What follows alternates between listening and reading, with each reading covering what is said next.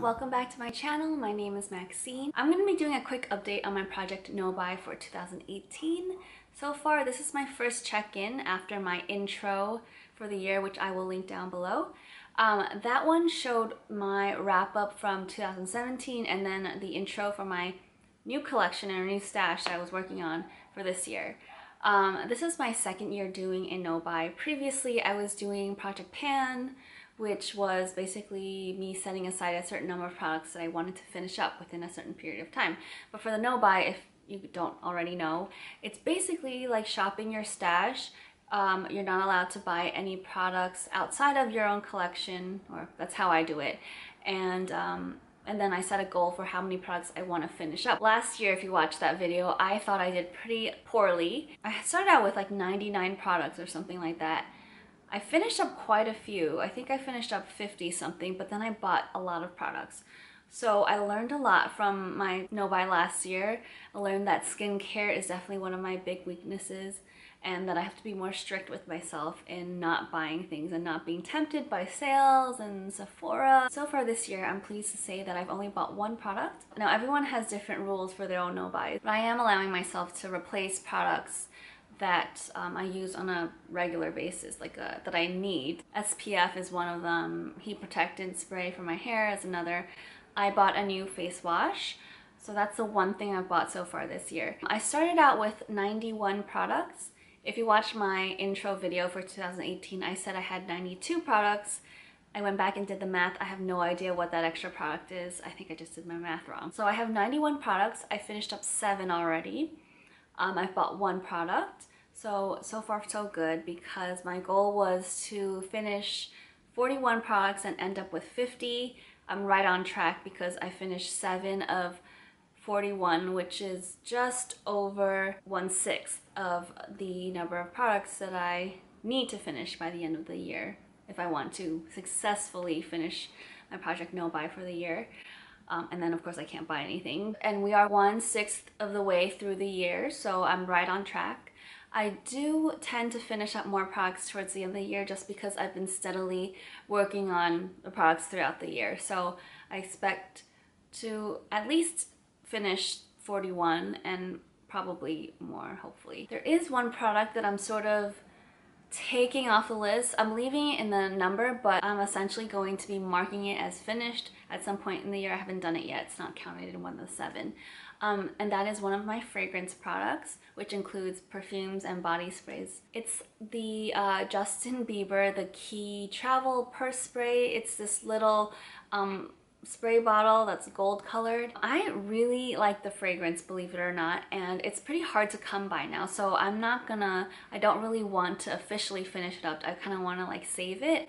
So I'm just gonna mark it as finished at some point during this year. Let me know if you guys want to see mini reviews of any products that I finish up, not in an Empties video format, because I do Empties videos, and I will show the 7 products I've finished up so far this year in my Empties in April. So let me know if you want me to do sort of mini review videos, 3 to 5 minutes long, where I talk about the ingredients, talk about my impressions of the product, and maybe show you some of the actual products if I have any left. Let me know if that's something you want to see. So I'm going to insert footage now of the products in my No Buy that remain. I'm not going to be showing you any products that I've bought until the very end of the year, if any of those even remain.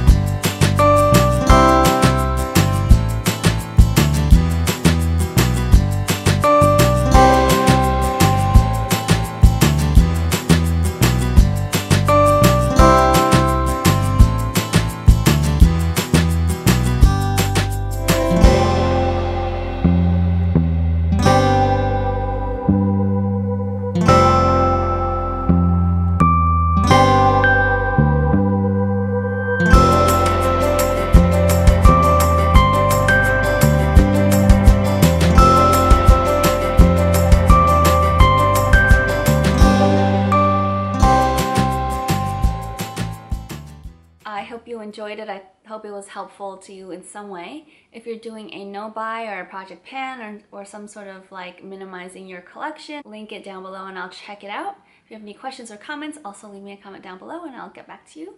And otherwise, thanks always for watching and for subscribing, and I will see you next time.